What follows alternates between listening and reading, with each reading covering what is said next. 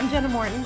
And I'm Tosh Taylor, and today we have decided that we're going to try There's a lot of tries there. to get you in the right mindset for the upcoming summer break. I like how you said you, not us, because this is for us. Valid. So the plan today is to speak with Angela McIntyre Harris. She is a business and mindset coach, and she is going to help us as parents get prepared for the upcoming summer months when the kiddos are back home, or really for anybody, because the summer really does change life for everybody, doesn't it? Yeah, yes. You don't have to be a parent. So Angela, thanks for joining us today. Thanks for having me. So, where do we start? So many. Before we really dive into the meat of all of this, why don't you take like 30 seconds or a minute to explain to people what you do kind of on a daily basis and why we're going to dive into this today. Okay, so thank you for the question. So really, I hesitate sometimes to put labels on what I do. That's for me, but I think that applies to like every single one of us, especially as parents. I have been working as like a business and mindset coach, doing events for upwards of 7 years. But really, when I start reflecting and looking back, I've been doing self-development, talking about mindset and visualization since I was a teenager, since I was a competitive athlete. And I am very, I would say, self-aware of how I'm showing up in the world, how I'm feeling in my body, and how I'm like going about things in my life. Sometimes things kind of fall apart, and then I'm like, oh, I see what we did there, right? I'm like, okay, we put too much on our plate.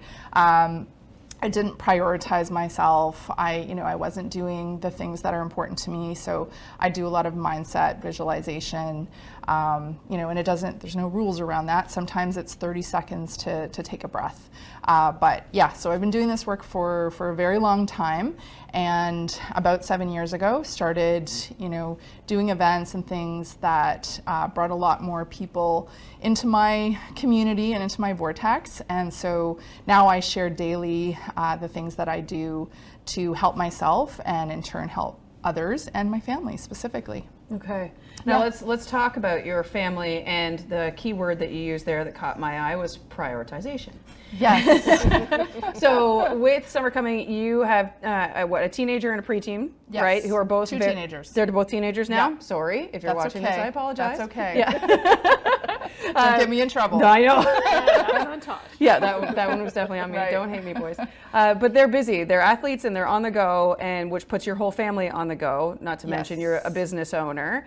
And then there's also a spouse that's thrown into the mix there too, Right. who I'm sure has his own needs. So Yeah. how are you prioritizing everybody in the house, and like what's your like go-to first step when the kids get out of school for the summer?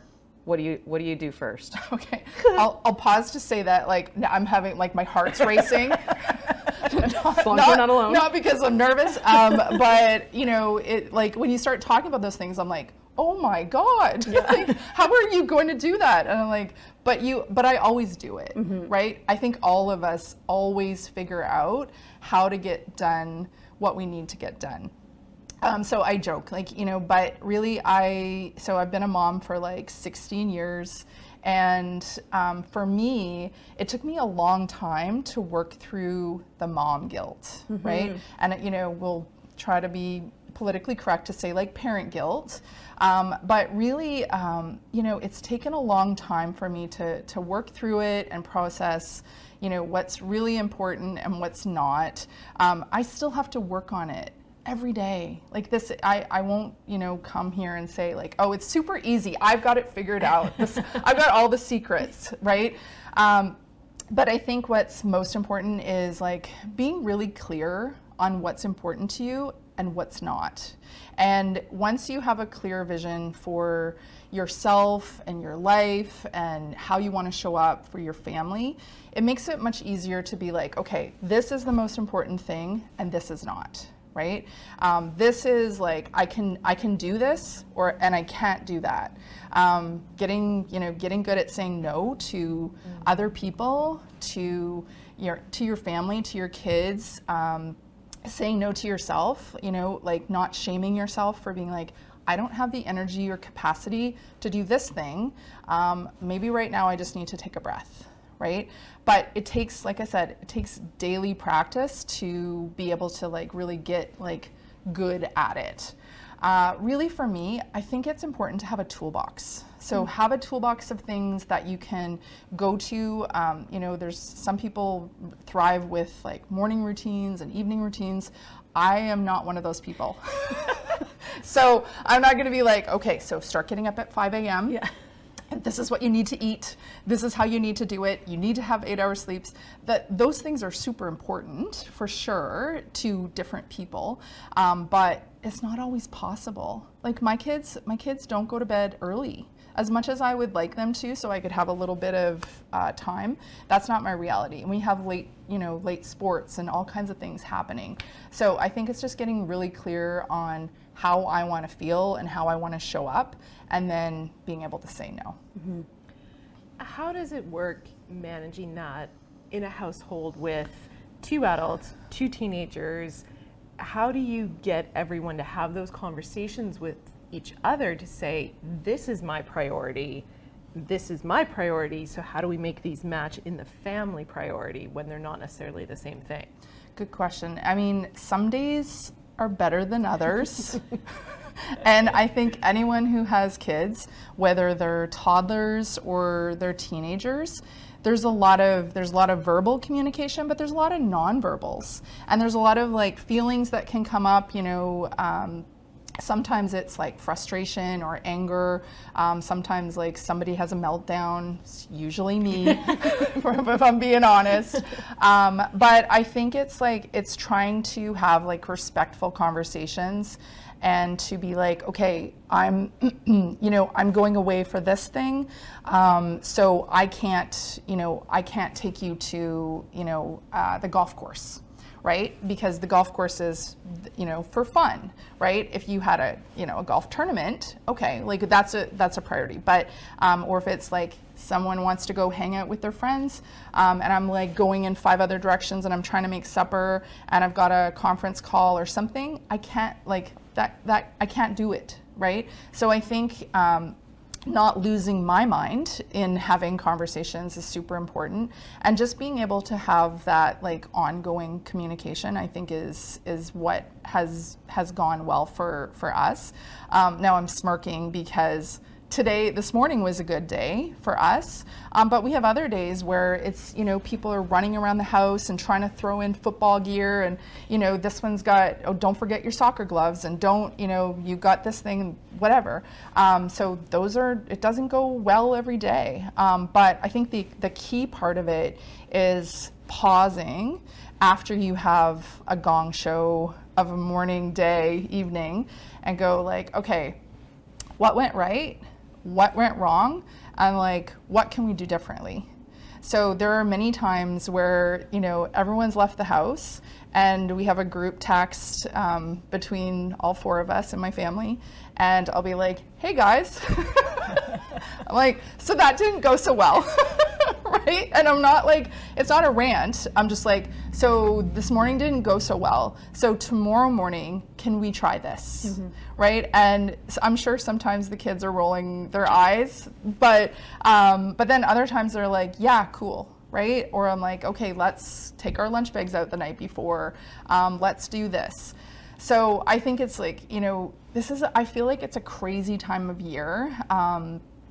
June, the last couple weeks of school starts to be like, it's Safari Day, and it's this thing, and like everyone's tired of making lunches, and now we're thinking about what's going to happen during the day, right? If you've got teenagers, they're home or they're working. If you've got little ones at home, it's like, okay, now it's like entertaining them nonstop. Yeah. So and they want to stay up later because it's brighter, and right. Everyone because starts their to friends fall are out of routine a little bit. And yeah. I think for our family, that was one of the first big realizations, was that, okay, you know what?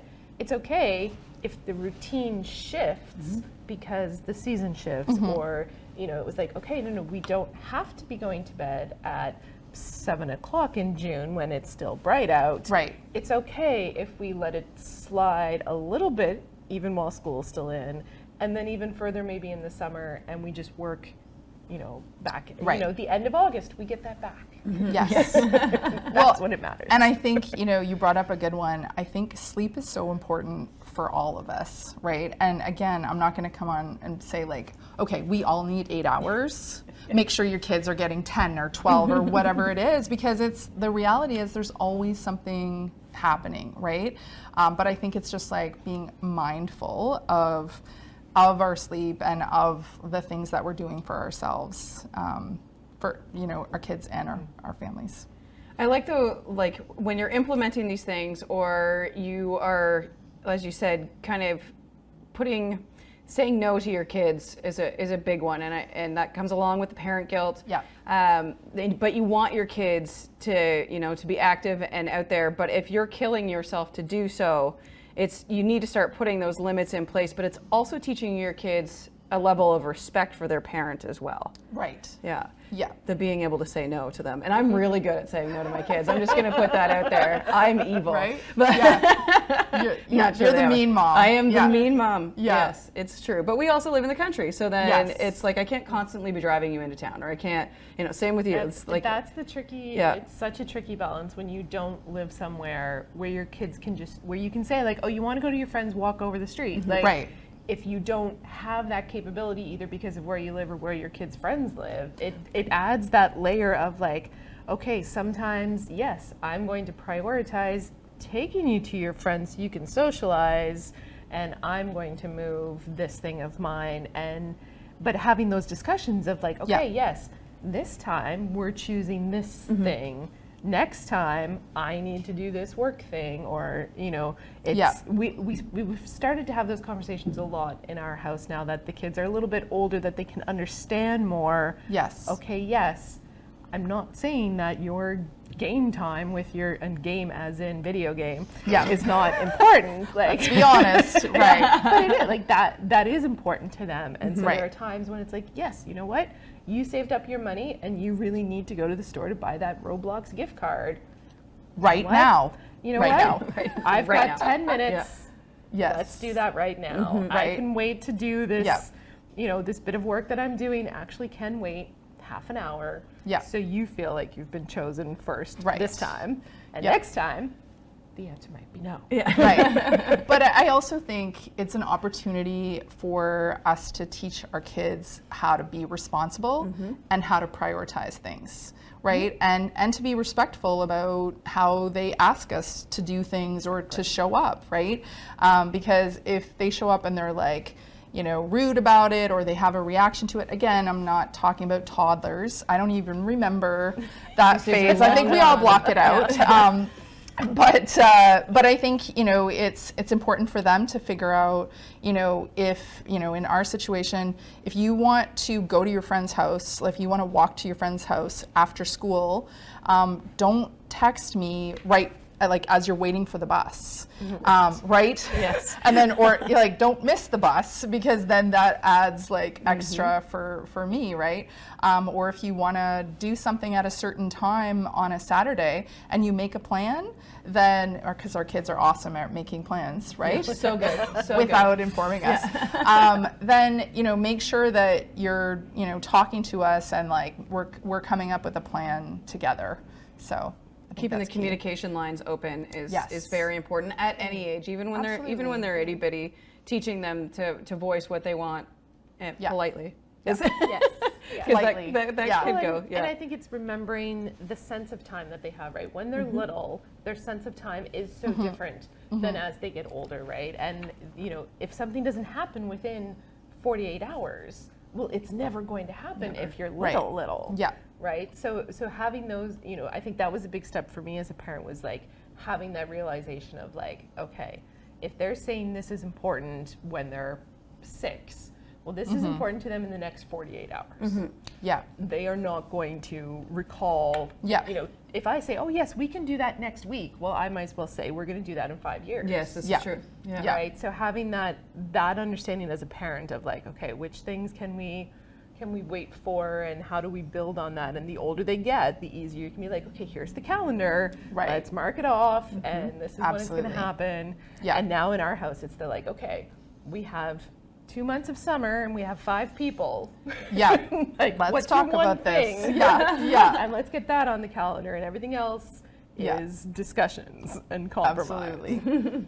Being able to physically see it too gives them that, which is something that you mentioned in the beginning as well as part of your coaching too, right? Yes. It's the visualization of things. Yeah. Can we talk more about that? For Because sure. I know you're not just talking about vision boards. No, you know, I do love vision boards. yeah. I do love, you know, I talked earlier about having a toolbox. So figuring out like what is important for you, whether it is a physical vision board or something on your phone or whatever. But when I'm talking about visualization and even like vision for your life, there's it's 2 separate things, but they come together. So when we all need to have a really clear understanding of, you know, I won't use the purpose word because people start to freak out about it. But it's like, how do you want to show up? Like, what do you want your life to look like? It doesn't need to be complicated. Like, it can just as simply be, what do you not want in your life? Like, do you not want to be like fighting with your kids all the time? Do you not want to be, you know, rushing around everywhere? Do you not want to be in a certain city or house or whatever? So I think it's like getting clear on what that looks like for right now, like for today, for 1 year, 3 years, 5 years, like maybe think about where you want to retire. And it doesn't mean like if you decide on something today, it doesn't mean you can't change it in an hour, right?